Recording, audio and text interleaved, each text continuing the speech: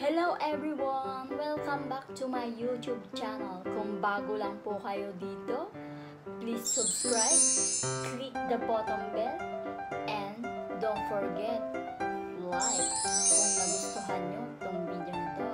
Ang gagawin ko po ngayon for today is mukbang challenge. This is take out from my boss. So, nagbantay lang po ako ng 2 hours. Ngayon, may free food na.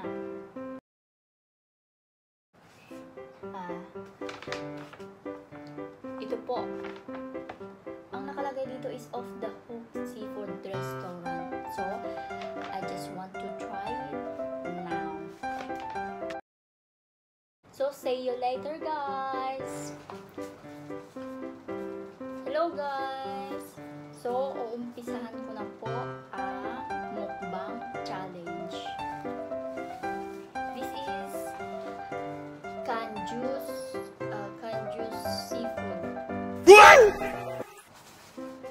So, hindi ko alam kung ano ito.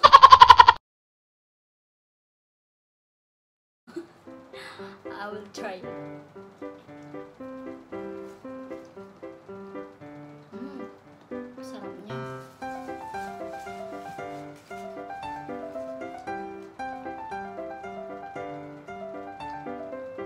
Hindi ko alam kung ano to.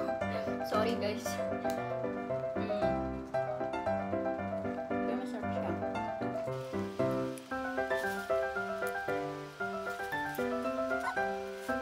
Ito yung isa sa mga gusto kong luto ng seafood. Kasi kapag lumalabas kami ng mga barkada ko dito, ito yung unang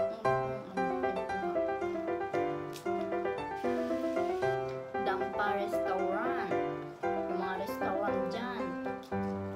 Nirecommend ko kayo sa mga Japanese people. Dapat may discount ako. Gustuhan nila yung pagkain ng Pinoy.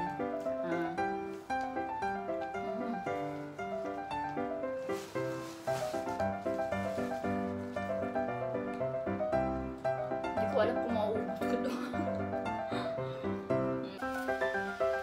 But I will try. Kapag kumakain po kasi ako, hindi talaga ako nagtatapon ng pagkain.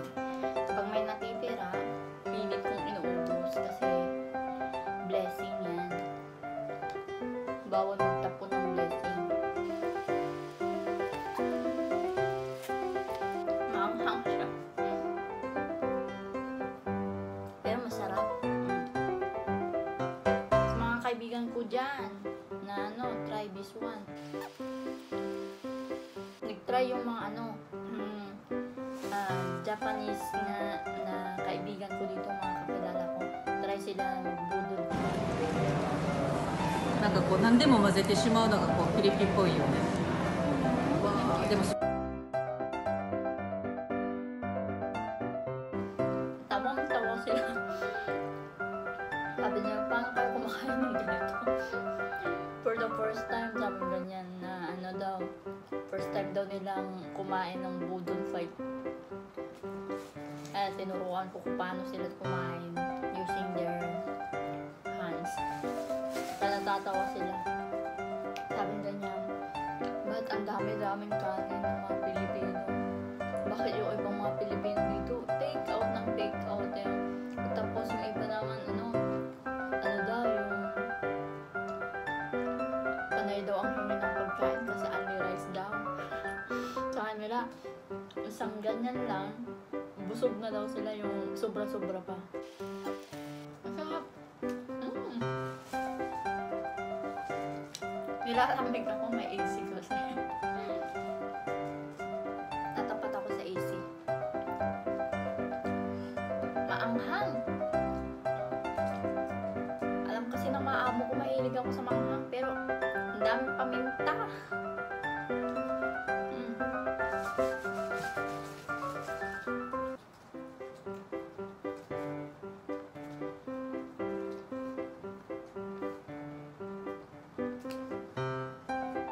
Actually, hinati ko yung rice kasi mayroon pa doon. Mayroon pa sa plastic.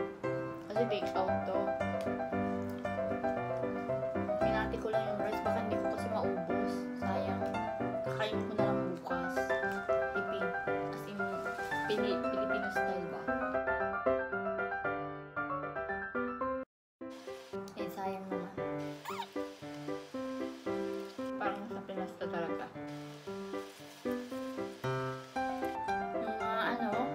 Ko, tsaka yung mga kaibigan niya, na-shock sila bakit daw sobrang mura ng pagkain Pinoy. Tapos, unlimited pa, unlimited rice or boodle fight or something, ano pa yun? Eat all you can, mura. Eh, sabi ko sa kanila, alam niyo mga Pilipino, nagtitipid yan. Kasi alam ng mga restaurant, nagtitipid ang Pilipino. Kailangan nila kumain ng maraming kanin para lumakas. Pero hinahinay lang guys. First time ko ulit kumain ng ganitong karami.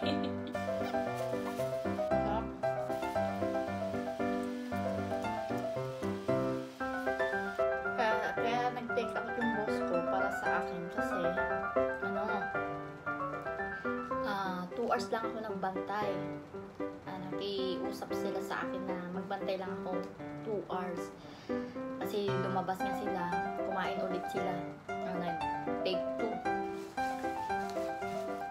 Pumunta sila doon. They want to try again.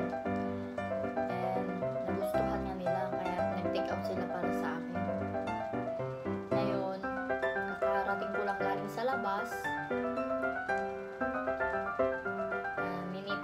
Kaibigan ko, natawa nga sa akin yung boss ko kasi pag-uwi ko, diretso agad ako sa kusina, kinuha ko itong pagkain. Kanina, sobrang init kasi ikakatapos ko lang kumain nung dumating sila ng tanghali. Gabi na ngayon po dito sa Dubai. Itong price nito is 45 dirham.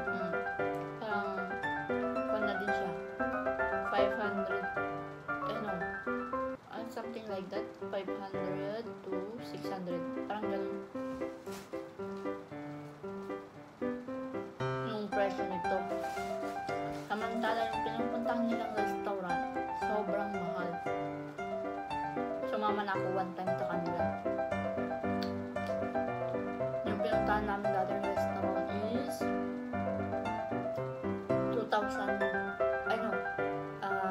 200 plus. Less than 300 yung price niya.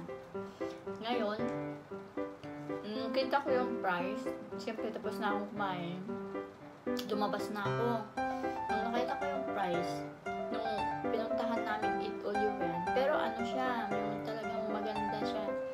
Na andun na lahat-lahat ng Asian food, European, everything is there. Fish, fresh fish,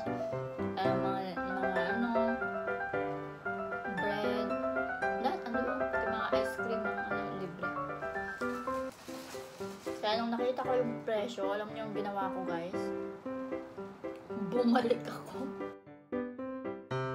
para kumuha ng mga sweets. Parang ako pa yung sayangan. Kasi sa kanila, okay lang kahit saan sila still, sila parang hindi kawalan yung perang libre or hindi nila wala as long as nabusog sila sa pagkain. Yun ang kwan ng ibang lahi. Eh sa akin naman, minsan, dalawang beses lang tayo kumain ng mga ganyan. Siyempre, sinulit ko na. Nung nakita ko yung presyo, sayang.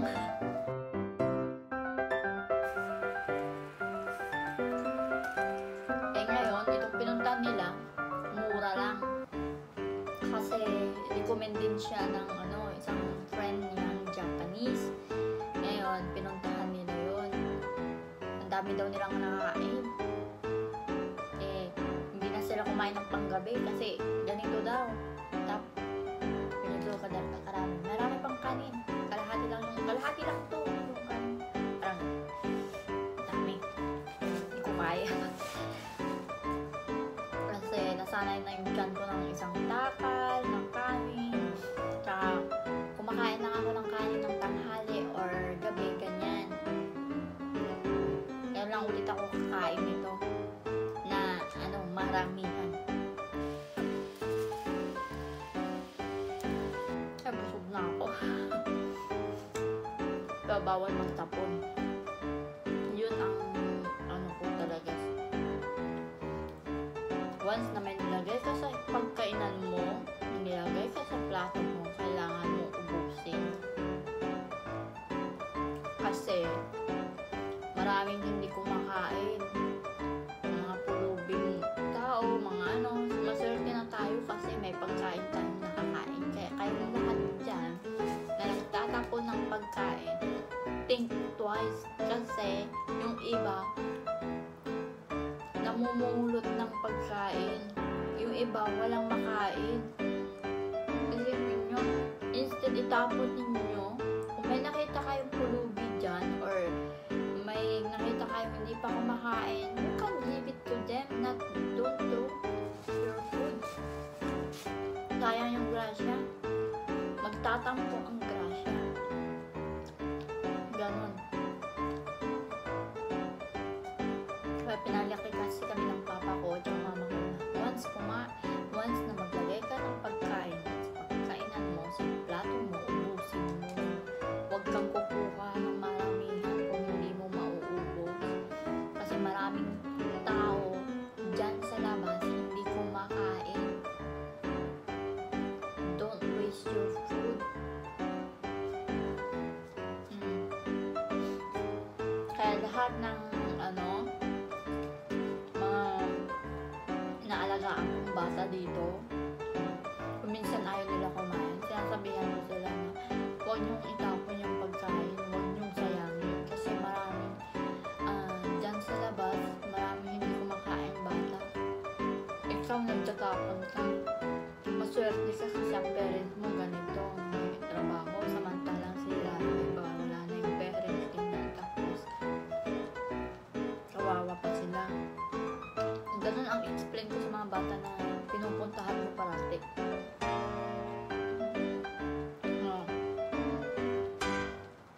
Kasi yung iba, tinatapon lang nila, sinasayang nila. Kapag once na napansin ko yung ganun na attitude, sinasabihan ko. Kahit yung nanay or parents, sinasabihan ko. Instead, ang gawin ninyo, ibigay ninyo, makita kayo dun sa labas na nangulot ng basura or yung nanghihingi or something like that, nakawawa, walang makain, ibigay ninyo, huwag nyo itapon, sayang. Diba?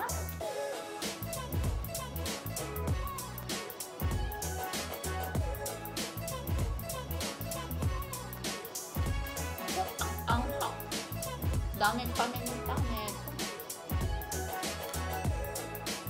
Okay lang pinti. Ito paminta.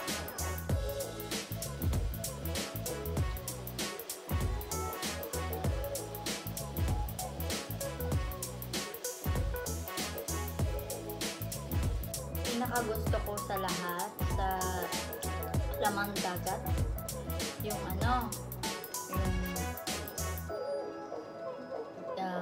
damong dagat, yung ang tawag dito, yung ararusi. Yun, favorite ko yun. Kahit maghapon ko kainin yun hanggang tomorrow, hanggang ano.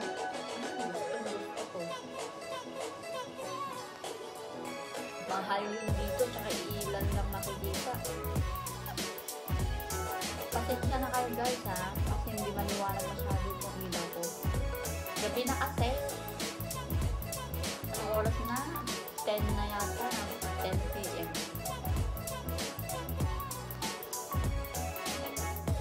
Kumaano na yung tiyan ko. Busog na. Hindi ko pala ako kakalahat.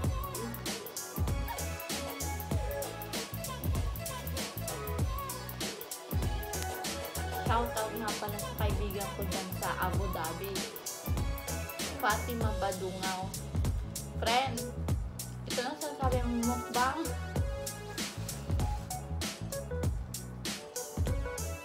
Maggagawa daw siya ng ano, account sa YouTube. Naku, busog na ako. Wait lang. Ano muna ako ng tubig. Hindi ako nang soft drinks. Pasensya na kayo ito lalagyan ko ng tubig. Wala akong baso. Ito, recycle. Oh. Mahilig ako mag-recycle. Instead bumili ka dyan sa labas, ibibili mo na lang ng pagkain mo. Pwede naman gamitin. Oh, see? Diba? Hindi pa sayang ang pera.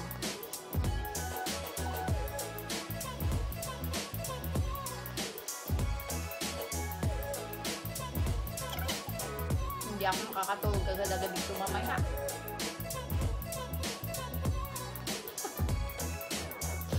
Oh my God.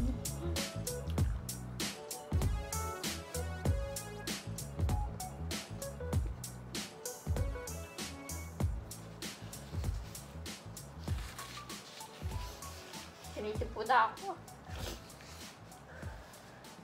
Maanghang. Daming paminta. Oh my God. Mas bet ko yung sili kaysa sa paminta.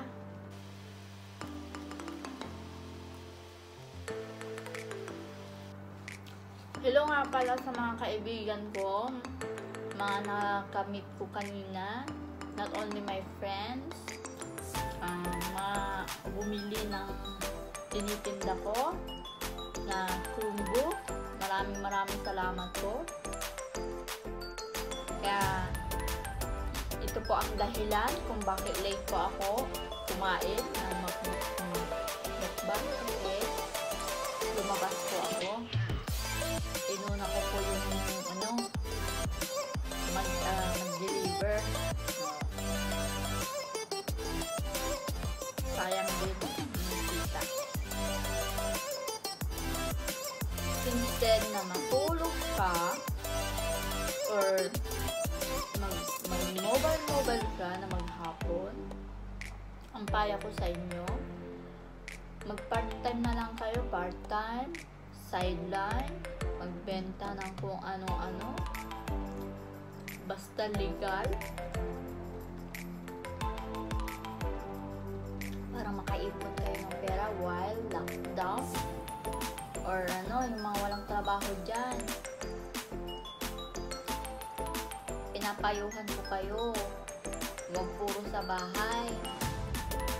Instead, tumulong kayo sa parents ninyo or sa yung magandang may tutulong ninyo para masayahan naman yung parents ninyo sa inyo. Amen.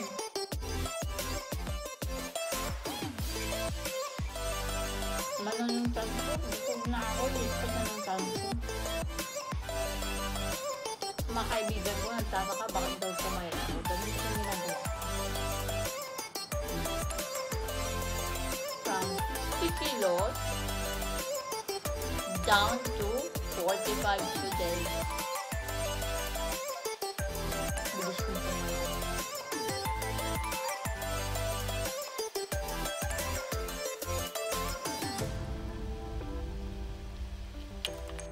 challenge field. Masakit ang tiyan ko eh.